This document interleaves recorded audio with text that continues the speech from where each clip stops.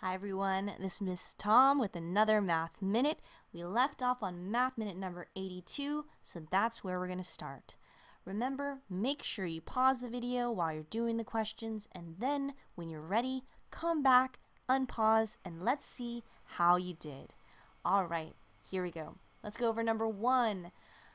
It says a positive number and a negative number is always positive, and when you see the word sum, think of a plus sign. Sum of a positive number. Let's go ahead and write one.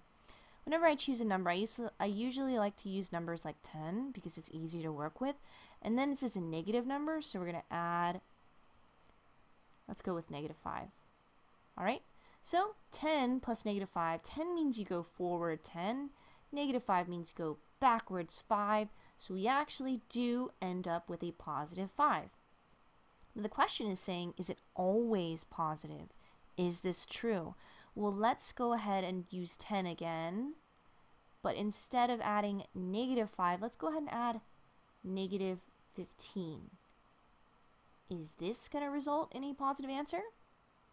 Actually, no, it's going to result in a negative answer. Therefore, we know this is false. This statement is only sometimes true, not always true. All right? Now let's go over number 2. Make sure to give yourself a star if you got question number 1 right. And let's go ahead and talk about number 2. This one requires the distributive property, so make sure you distribute 5 times y, that's going to be 5y, plus 5 times b, that's going to go 5b. Can we combine these terms? No, because they are unlike. So I'm just going to write down which one that matches with, and that matches with b. So our answer is B. Next, let's go over number 3. Number 3, it has 4y times 5y.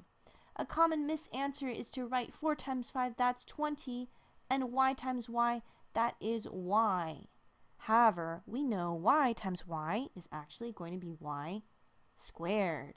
And which one is y squared with a 20 as the coefficient? That is E. All right. So we've got B and E. Star those if you got them right. Now let's continue. We've got number 4. Number 4 says 10 times 5y minus 20y.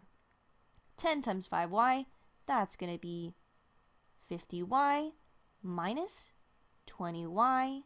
You'll notice that 50y and 20y are both the same term value. They both have a y in it, so we can combine them.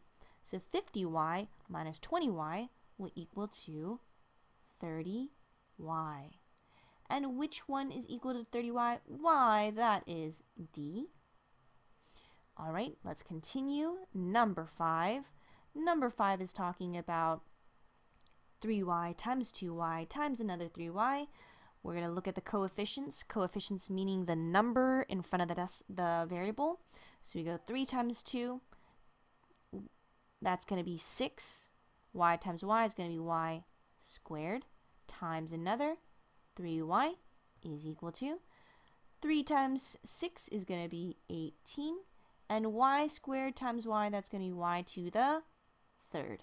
All right, which one does that match? That matches C. All right, let's go over number 6 now. Oh, another distributive property question. So we're going to go 4 times y. That is 4y plus 4 times 5. That's 20. And which one does that match? That matches A. All right. How'd you guys do? Hopefully pretty well. Let's keep going. You guys can do this. Now let's go over number 7 now.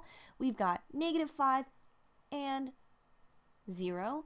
Is that considered on the line? So we know negative 5 is x and 0 is y.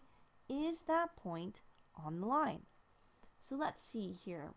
Remember, x means you're talking about this axis. We want to go here first.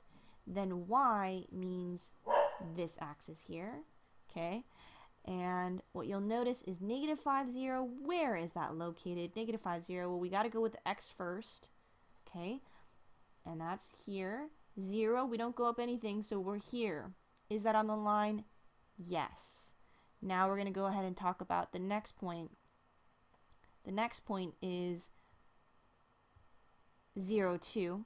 So we look at 0, 2, and we see that it is, we don't run anything, we don't go up anything, run over anything, but we do go up 2, and that is here. Notice this point that I put here. Is that on the line? No, it's not. So we go false or no. And then finally, we've got what's the slope of the line or the rise over run. What's the rise over run? Well, you just need to figure out what is the lattice points. And lattice points means what are the points in the corners. So here's one point in the corner. I'm going to go right here. You don't want to choose points that are not in the corner because you can't easily identify what they are. So here's another point that's also in a corner pocket. So let's go ahead and talk about how much did we rise. We rose 1, 2, 3, 4, 5. Oh, actually no. We just rose 1, 2, 3, 4. Okay. And remember, mistakes are expected. When you make a mistake, it's okay. Just erase, go back again. Math is actually a lot about mistakes. You learn more from making mistakes than getting correct answers. So anytime you make a mistake, don't worry about it. Just keep going. Then we're going to notice our x-axis. We can 1, 2, 3, 4, 5. That's here. So then we know our slope, or also known as delta y over delta x, is going to be 4 over 5. So our slope is 4/5, which is also known as 0.8. All right. Now, hopefully you got both of those answers. Make sure to box your answers after you got them. And then finally, it says if a line on the graph goes from left to right, the slope of the line is what? Since it's going up and it stays there, it is positive. All right, you guys, have a great day. If you're wondering, my dog was barking in the background, but I think that makes the video just a little bit more interesting. All right, have a great day, everybody. Thank you so much for watching, and I'll see you next time.